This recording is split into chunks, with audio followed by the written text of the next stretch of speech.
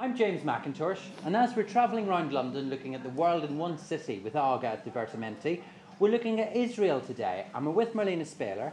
Marlena has written over 50 cookbooks. She is the authority in food world about Israeli food. So Marlena, tell us a little bit about what we're going to cook today. Today we're going to make Hatzelim. Hatzelim? Hatzelim aubergine salad. And we're roasting it right now. It's in the Aga, flame roasting. Well, not flame, but it's going to be black. It's going to be great. And I think we should just go there and open it up and have a look. Yeah, and then we'll eat it with some pita. It'll be beautiful. We'll mix it with a little mayonnaise, quite a bit of garlic, some spices, and it's just great. It'll take us 2 seconds. Okay, thank you. The aubergine has just been roasting on the floor of the roasting oven in the Aga. We just put 2 holes in it, left it for about 20 minutes, and it should go all nice and squidgy. We'll just leave it to cool down, and then we'll make it up with Marlena into the, what you call it again? Hatzelim. Hatzelim. I'm going to make Hatzelim, which is Israeli aubergine salad. And the reason I chose it, here we have one really well-roasted, nice and soft aubergine. The reason I chose it is because Jews from all over Eastern Europe, Russia, Romania, all of these places all make aubergine salad. And in the Middle East too. Jews from all over the Middle East make aubergine salad, and the Arabs too. So to me, it is kind of a happiness, peaceful salad. It's the salad for all of us, and it's so delicious. I'm just scraping out. You can see there's the skin. And now we have this lovely scraped aubergine mousse, and it's going to be so delicious. We'll do it again. And so I'm just scraping, scraping, scraping. With like this, we want it chunky, and we're not even going to have to chop it, I don't think. Okay.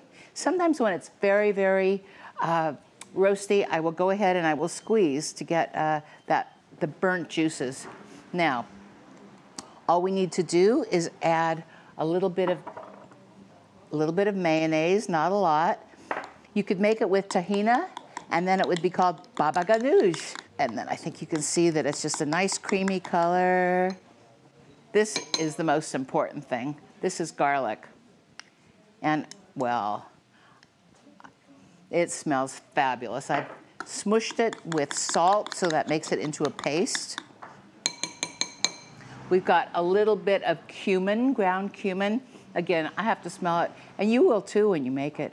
It's wonderful. It just smells like, you know, it smells like the kitchen that your grandmother made Hatzelim in,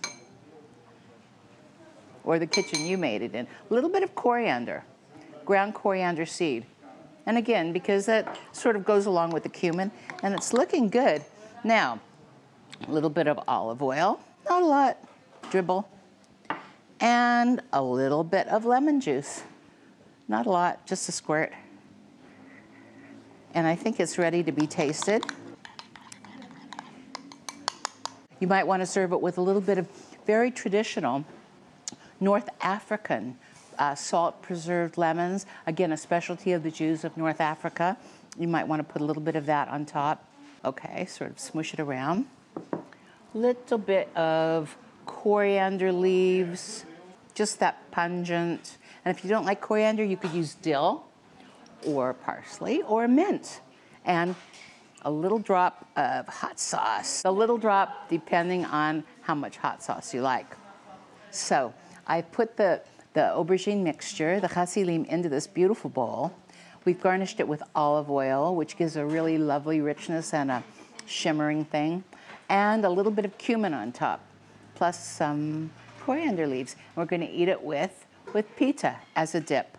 You want to try some, James? Can I try the Yeah. Hatzelim. Hatzelim. B'te'avon. B'te'avon, that's good eating. That's bon appetit in Hebrew. That is absolutely beautiful. Thank you. There's a real smokiness from the aubergines, from the way they've been cooked. It's so smooth. It's not like hummus or ganoush. It's beautiful. It's so light and so refined. And that is because you roasted the aubergine You could do it in too, the Marlena. Aga, yes. And also the mayonnaise is very light and lovely. It's, Thank you. You're very welcome.